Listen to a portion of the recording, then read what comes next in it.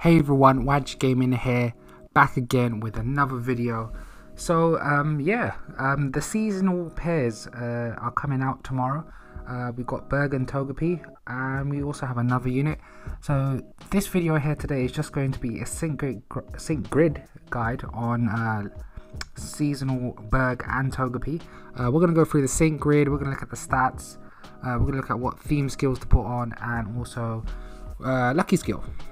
Okay, so let's get into the video. Don't forget, if you're new, don't forget to subscribe, smash the like button if you do like the video, share the content around, and also do check me out on my socials. Okay, so now we've got Burgh and Togepi.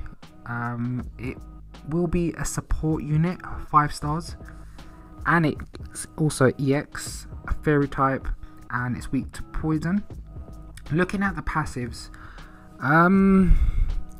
it's got Team Supercharge of 5, so it has a very good chance of raising attack or special attack, both of allied sync pairs when a move target opponent is successful, which is good. It's a bit like Blasters, because Blasters can also raise attack and special attack as well when it's hit, or when it's attack. I can't remember, one of the two.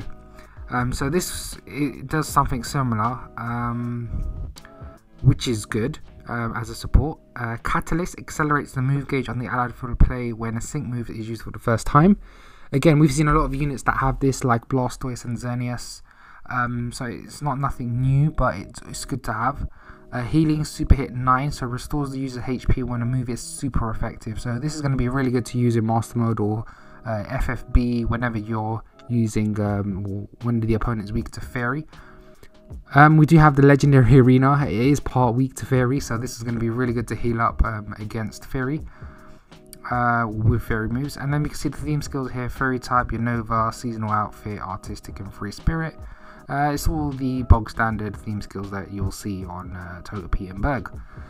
However, the main one is, like what I always say in all my sync grid guides, just always go for the type support. That is where you get the most buffs, so Fairy support is the way to go. Lucky skill, because it's a support, I'd always go with Vigilance on support, so stick with that. Looking at the move sets, or wait, let's look at the stats first. Stats, they're a bit rounded. I mean, 200, 200, 200, 200, 200 after you max it out, level 130, 20 out of 20. When it's just like 130 of the attacks and 190s, and then you got in the low 200s defense, special defense, and speed. So it's not one of those supports that I would put in the beginning in the tactics. I'll probably put it at second. But it's going to be amazing to use this with Diantha and Xerneas. I mean, just imagine all the three. I mean, it's a bit like the Kanto trio, but in terms of Fairy type, it's going to be the Fairy trio. It's going to be amazing to use this in the game to see how it works and how they complement each other.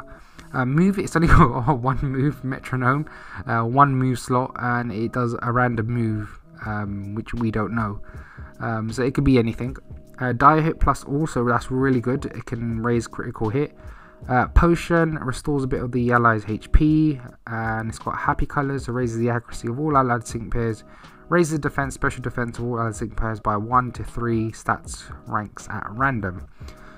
So, like what I said, this will be perfect to pair with Diantha and Gardevoir and Xerneas, just because you can raise the critical hit and the defenses, and then Xerneas can raise the special attack, special defense, and speed.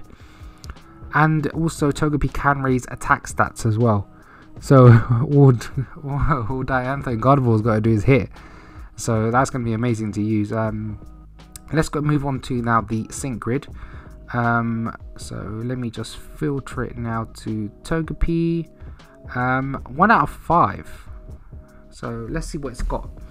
1 out of 5, it hasn't really got as much. I mean, it's got Dire Hit plus all, which you don't really need because you've got 2 slots. If you're going for Battle Villa, then yes, you go for it.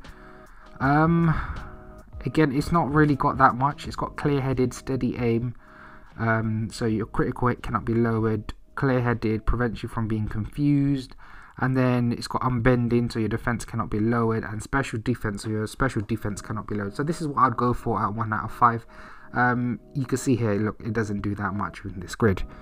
So if you do go for this, let's look at what 2 out of 5 can give you, and we reset this. 2 out of 5, you have a lot more to play with in terms of MP refreshes. Let's go over here to get the standard grid. So you got here Potion Master Healer 1, which we've seen before on other Pokemon. So it will increase more HP when you recover. And then I'll definitely go for Potion MP refresh on this. And then I would go for Vigilance. However, you can get Vigilance as a lucky skill. And then you can probably give it the lucky skill where it can't flinch. So maybe yes, maybe I'll go for that so it can't flinch, and then give Vigilance on this. Again, if you don't go for Vigilance on this grid, you can always put it on a lucky skill. Then you also got Critical Strike 1, which I don't know why you have. It's a bit standard, so yeah, you don't really need to go for that.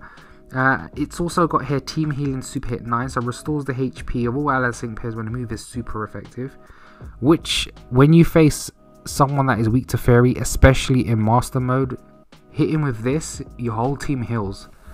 And this is only at 2 out of 5, so if you do go for this, minimum try to get 2 out of 5. Then you've got Happy Colors MP Refresh. Again, you do want this because you don't know how much your stats are going to be raised. So saying that, you may just want to go through this way, and then you still got 10 more, so maybe you would want to go up here to get more stats. If you don't want to go through that route, you can take it off and go for Star Vault. Take that off, take Unbending off, and we can put it this way, and then we can go up here to get Metronome Move Gauge Refresh. It's only Move Gauge Refresh 1. But it is a 1 gauge move, so it's not going to cost that much. And then you do have Super 4, so it's got more of a better chance to raise your special attack when the user is hit by an attack move, which is pretty good to have. So this is the grid that I'll go for 2 out of 5. So you can see it is good at 2 out of 5. However, 3 out of 5, it's damn good. The grid that I'm going to go for 3 out of 5 is going to be this route. So I'm definitely going to put the Potion Master Healer 1. I'm going to put both nodes on, and Potion MP Refresh. And then I'm definitely going to go this route where my defenses cannot be lowered, and I'm going to put Team Healing Super Hit 9 and then Potion MPR Refresh. So I'm going to use this as a Potion Healer and also a Team Healer when it hits. And I'm going to put Vigilance as the lucky skill, and I'm going to probably pair this up with Diantha, Gardevoir, and Xerneas. Other grids that you could go for, it's a bit difficult. I still think that this is the best grid to go for. I mean, if you want to actually get more for your what's it called, healing or team healing, you can put Super Effective 2 on, so it will power up more of your moves if it's super effective. And then you've got the team healing as well, so you can increase more with that. So that is an option to have. However, it is down to you. I would rather go here so my stats cannot be lowered, because this doesn't have Impervious. So yeah, so this is what I would go for my grid. So just to sum up, this is the grid that I'll go for 3 out of 5. So it's more of a potion healer. I'll team this up with Diantha, Gardevoir, and Xerneas. Lucky skill I'm going to put on here is Vigilance. If you do have Vigilance, just go for the one where you cannot flinch. And then theme skill, you just go for Fury if you have the power-ups to power it up. And yeah, this is the grid. So good luck on your summons. Do let me know in the comments below if you are going for Togepi and Seasonal Burgh. If you do, let me know how many copies you get. Let me know if you're lucky, if you're not lucky. I will be doing I will be pulling on Togepi. I am definitely going to try and get 3 out of 5. So yeah, let's see how it goes. Let's see if I can get lucky like Iris and Hydreigon. So yeah, yeah, I just can't wait to use this. That's why I just can't wait. I mean, we've got so many fairies already in the game. Adding more fairies in, why not? Why not? I mean, they will all complement each other, but hopefully soon we'll get other types like ground and ice. We'll see. So yeah, so that's the end of the video. Don't forget to smash the like button, do subscribe, do follow me on my socials, do check out my Master of Madness series against Charizard Marsh on Sundays, and stay tuned, and I'll see you